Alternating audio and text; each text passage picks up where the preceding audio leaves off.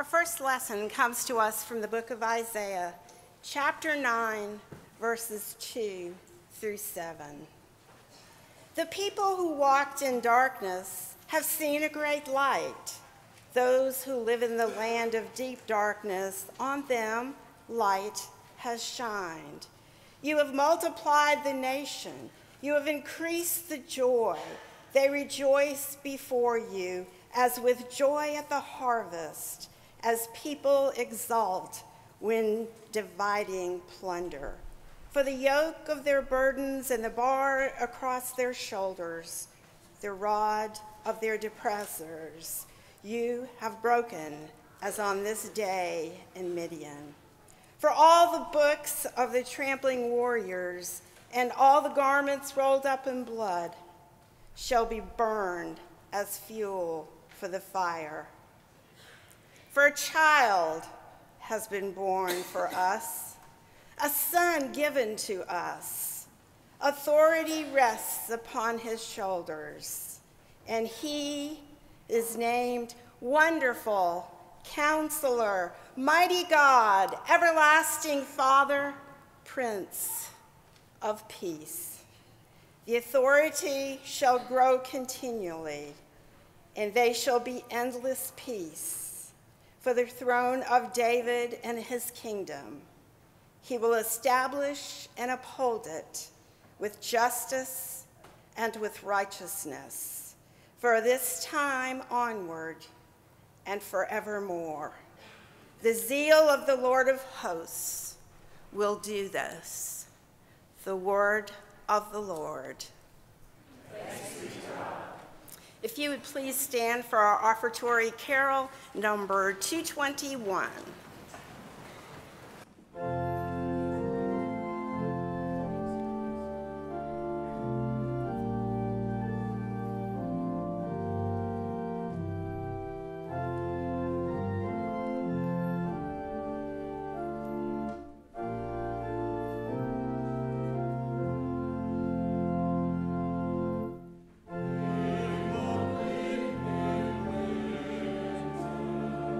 Cross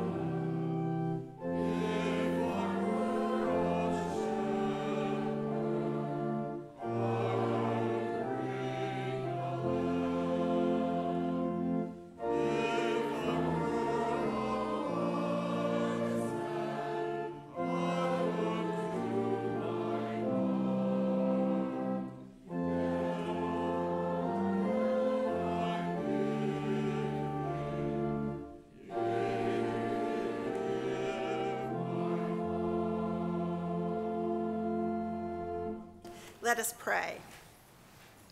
God, who abundantly blesses us, we are honored this night to our gifts to those in our community. Bless those in our community and beyond for whom these funds will go, and bless us as we seek to serve you in all we do. In Jesus' name we pray. Amen.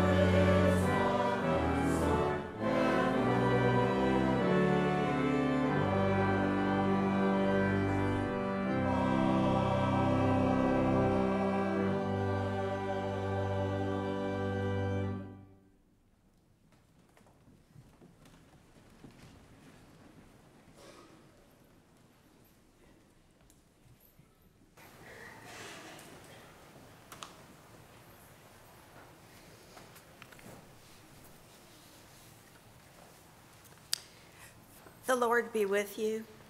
And also with you. Let us pray. Loving God, as we gather this holy night, we celebrate you in our hearts in the birth of the Holy Child. Fill us, Lord, on this day and this night with compassion for one another. We lift prayers for children bright with wonder, as well as those children who may go without food this night. We pray for those who have lost loved ones and who face this holy season with only their memories. For servicemen and women who are apart from their families this Christmas. For the sick, for the lonely, for the broken in our midst. And for all peoples of the world struggling for life, livelihood, and a sense of purpose and justice. Help us to share peace, to share hope, and to share love to all of your children. And so we only wait just a few more hours, and we seek to be restored, O God, by your grace and in your love, so that we might truly appreciate and accept the precious gift we are about to receive. God of the unexpected, surprise us with those memories. And we join in our hearts and in our minds this very special night in praying that prayer together that Jesus taught us, saying, Our Father, who art in heaven, hallowed be thy name. Thy kingdom come, thy will be done, on earth as it is in heaven. Give us this day our daily bread, and forgive us our trespasses, as we forgive those who trespass against us. And lead us not into temptation, but deliver us from evil. For thine is the kingdom, and the power, and the glory forever. Amen. I invite you now to stand for the reading of the gospel. Coming, of course, on this night from this beloved passage from the gospel according to Luke, may you hear these words. In those days, a decree went out from Emperor Augustus that all the world should be registered. This was the first registration and was taken while Quirinius was governor of Syria. All went to their own towns to be registered. Joseph also went from the town of Nazareth in Galilee to Judea, to the city of David called Bethlehem, because he was descended from the house and family of David. He went to be registered with Mary, to whom he was engaged and who was expecting a child. While they were there, the time came for her to deliver her child, and she gave birth to her firstborn son, wrapped him in bands of cloth, and laid him in a manger, because there was no place for them in the inn. In that region, there were shepherds living in the fields, keeping watch over their flock by night. Then an angel of the Lord stood before them. The glory of the Lord shone around them, and they were terrified. The angel said to them, Do not be afraid, for see, I am bringing you good news of great joy for all the people. To you is born this day in the city of David a Savior, who is the Messiah, the Lord. This will be a sign for you. You will find a child wrapped in bands of cloth and lying in a manger. And suddenly there was with the angel a multitude of the heavenly hosts, praising God and saying, Glory to God in the highest heaven, and on earth peace among those whom he favors. This is the word of God for us, the people of God. Thanks be to God. You may be seated.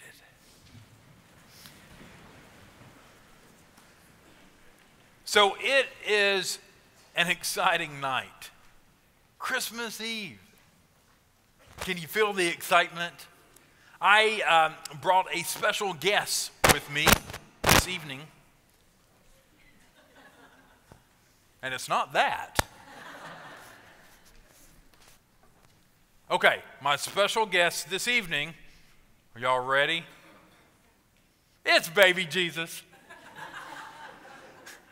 In the manger, right there. I don't know if everyone can see or not, but right here on top of the organ is my nativity set. And on the bottom of these, when you look at them, it says RQ92. RQ Ruth Quirk, 1992. That was my grandmother. I'm going to put baby Jesus in its place right there. When I was a kid, she had made one when I was probably in elementary school. And the people were about that big. They were big old people. And my dad built a big old barn. And it was like the best part of getting out the nativity set and setting it all up. It was very special, and that set is very special to me. My grandmother was 84 years old when she made those and hand-painted those. She thought that everyone, before they went out on their own, she wanted all her grandchildren to have a nativity set. So that was when I was at the University of Tennessee, about to graduate undergrad, that I got that set. So it's very special to me. The nativity set, it is, after all, central to our faith. This night, representing the birthday of Jesus, also represents the incarnation of God. And everyone, Christian or not, knows that nativity scene. We've all seen them. Wooden ones, paper ones, perhaps glass ones, marble ones, granite ones, pewter ones, soapstone ones. I even saw one in a magazine, believe it or not, a nativity set from Alaska that was carved out of shellacked moose poop. You know I really want one too. So if anybody's ever in Alaska and happens to see it, some of us may have even participated in a live nativity before. Or at least we've seen one, we've driven past one. Over and over again, we attempt to take hold of this amazing and familiar story and make it our own. Manger scenes around the world depict this beautiful scene with shepherds and sheep and maybe a cow and a donkey and some wise men and some camels, an angel, Mary and Joe, and of course, baby Jesus. Town across town and from church corners to front yards, year after year, it's very common to put out your nativity scene. But back a few years ago, it also became quite common for pranks to occur. For someone to take baby Jesus away, to steal baby Jesus. You may remember hearing about it, or maybe some of you have gotten a baby Jesus stolen before. Some folks thought it was, or think that it's just funny. Some folks are just being downright mean. Some folks protesting the presence of baby Jesus in the manger before Christmas Eve. There was a community in Wisconsin with small community, 3 churches in the little town square, and all 3 baby Jesuses were stolen. But the thief left a note. And on Christmas Eve, they all returned to their rightful places. There has been some interesting responses to these thefts over the years. In downtown Chicago, where there is nearly a life-size nativity scene on Daley Plaza, they decided to chain down baby Jesus to the manger. Kind of ironic, isn't it? And then they chained the manger down to the ground so no prankster could steal him. There was a story of a city in Florida that inserted a GPS tracking device in the baby Jesus so that they could track it and recover it easily. Now, I find all these stories rather humorous. Of course, perhaps, I have a weird sense of humor. But I want to say, don't they know? Seriously, don't we know? You can't chain Jesus down. You can't keep Jesus in the manger. Even the cross and the grave could not keep him. And GPS Jesus? I mean, it kind of sounds like a cool idea, doesn't it? I need Jesus. I think I'm going to look and see where he's at. But it's unnecessary. It's really not needed. Because you and I encounter Jesus, encounter the living Christ in all sorts of places, oftentimes in unexpected ways and unexpected places. We see Jesus whenever we recall that God is Emmanuel, God with us. We see Jesus in the face of those who embrace those who are suffering. We see Jesus in the face of those who comfort those who are grieving. We see Jesus in the face of those who give clothes to the needy and food to the hungry and water to the thirsty, and perhaps we see Jesus in line to receive the food and the clothing. We see Jesus whenever the power of love is greater than the love of power. No GPS is needed or required.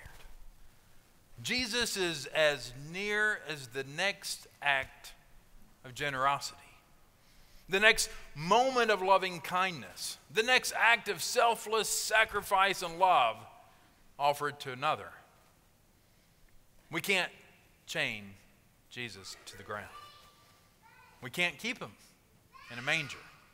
For in wondrous ways, Jesus, God incarnate, will continue breaking free and making a way in the world and into our lives, into our hearts, becoming flesh and blood.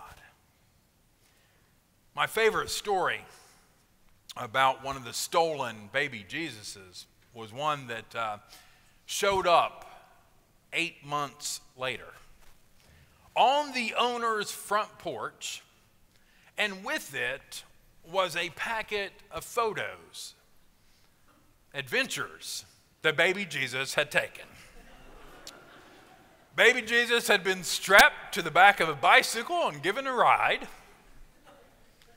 He had gone to the beach.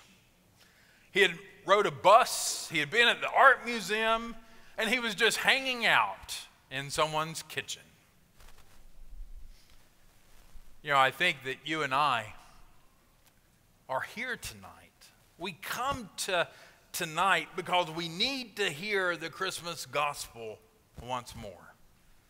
To be reminded, because we can so easily forget in the busyness of our lives, in the chaos and brokenness of the world, within the wars and the disease and the death, within the wildfires and the hurricanes, the storms of job loss and all the other stuff that happens. We can so easily forget that God is with us. Emmanuel. The Word became flesh. The divine became human and is still dwelling among us. I said a couple weeks ago in a Bible study that we've been doing about Bethlehem in the midst of Bedlam, which this season can be sometimes, that first verse of the Gospel according to John, The Word became flesh and dwelt among us. I love the Greek word there, because if you literally translate it, that dwelt or dwells actually translates as pitches a tent. Isn't that cool? The Word became flesh and pitches a tent among us. Maybe Jesus is standing in line with us at the grocery store, or perhaps at that big game, even tailgating, perhaps riding in the car, giving us a hug, visiting us at the hospital, or maybe Jesus is sitting around the dinner table in the kitchen. That is the good news of Christmas. God pitches a tent among us. But when I look at Scripture, I always say I like looking for the good news, but I also look for a challenge for us today. And I think the good news and the challenge are sort of the same in this case. Our Christmas challenge is to keep our ears and our eyes and our hearts open in the days to come, in the year 2020. Ready, listening, watching, because I'm guessing Jesus is going to show up again and again and again if we have ears to hear and eyes to see. So for anyone out there who might be thinking about stealing my baby Jesus, there's really no need. Jesus is already yours. And you don't have to wait until December 25th. And suddenly there was with the angel a multitude of the heavenly hosts praising God and saying, "Glory to God in the highest heaven, and on earth peace." I say Merry Christmas to each and every one of you. I hope you have a wonderful night, a wonderful season, sharing love with friends and family. Remember, God is with you. Thanks be to God. Amen.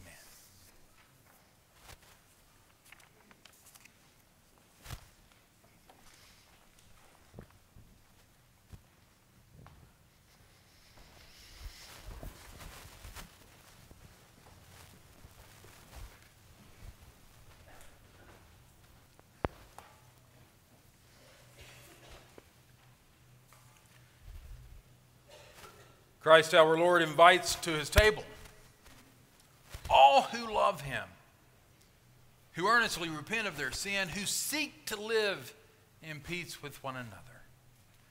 Therefore, let us confess our sin before God and before one another. Merciful God, we confess that we have not loved you with our whole heart. We have failed to be an obedient church. We have not done your will. We have broken your law. We have rebelled against your love. We have not loved our neighbors.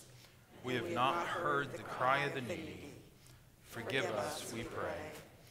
Free us for joyful obedience through Jesus Christ our Lord. Amen.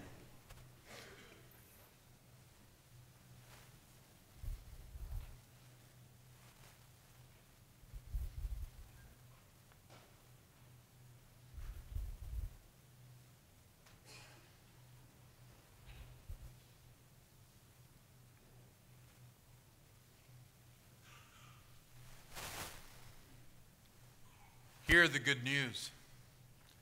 Christ died for us while we were yet sinners, and that proves God's love toward us.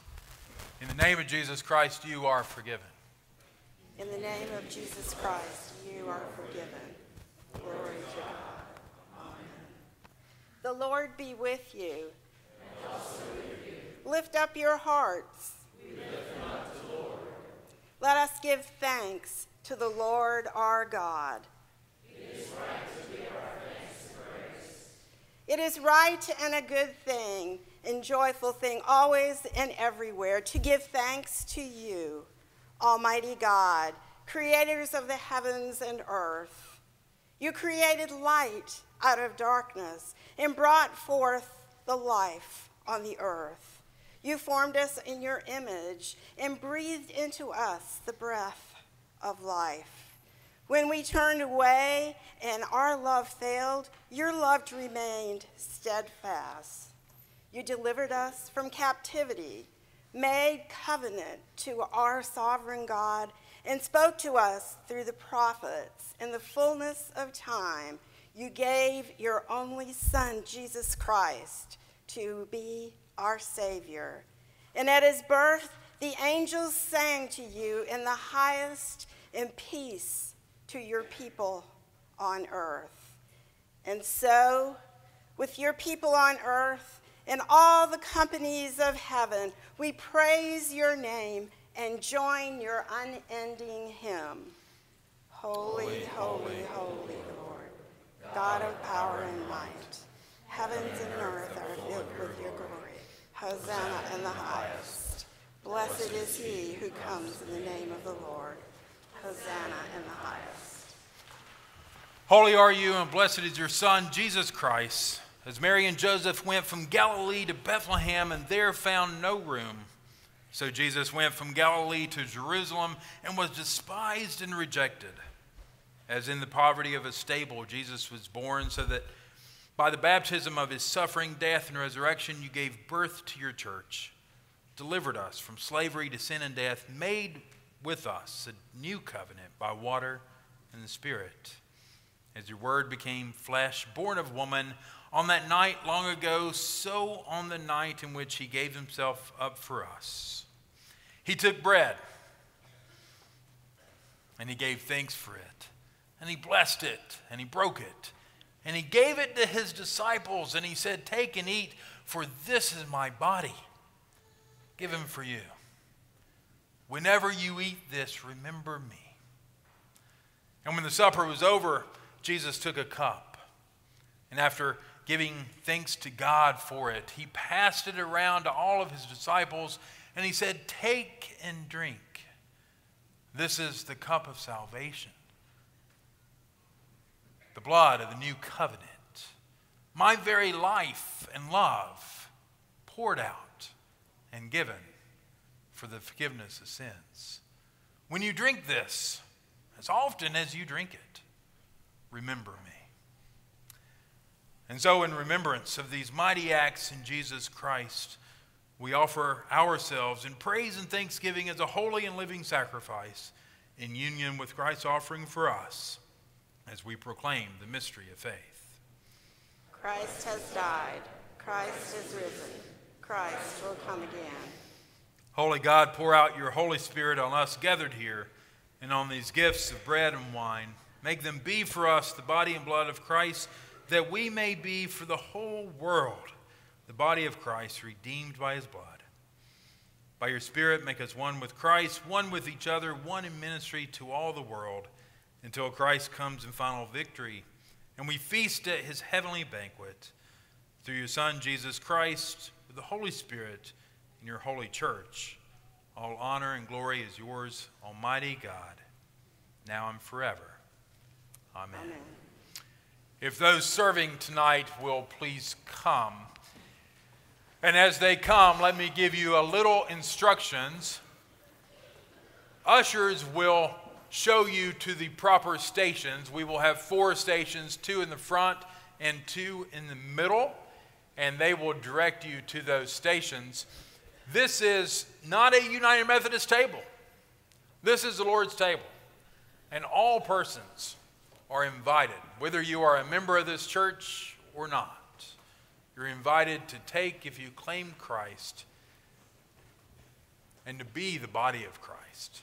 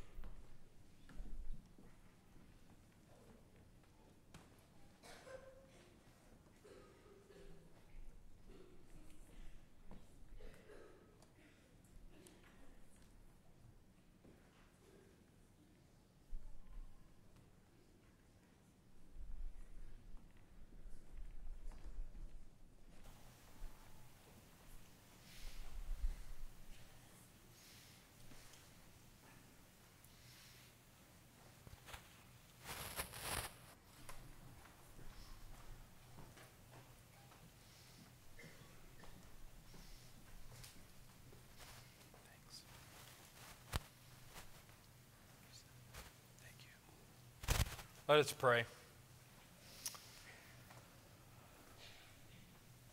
Holy and gracious God, you feed us well. We pray, O God, that we don't just take this bread and juice into our bellies, but we take it into our hearts, into our lives, so that we truly are the body of Christ, the hands and feet of Christ to a world that so desperately needs the Christmas message that God is with us all. We give thanks, O God, for this holy meal. In Christ's name we pray. Amen.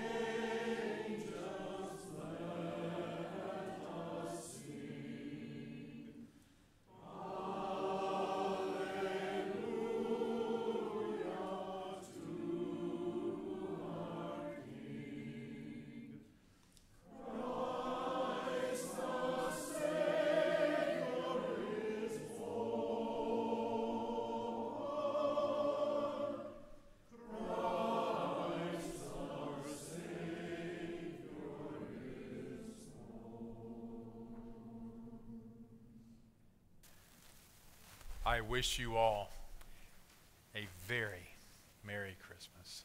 Thanks for celebrating with us tonight at Buncombe Street. May the peace, love, hope, and joy of Christ be with you now and forever. Remember, God is with us. God pitches a tent. Blessings upon you. Amen.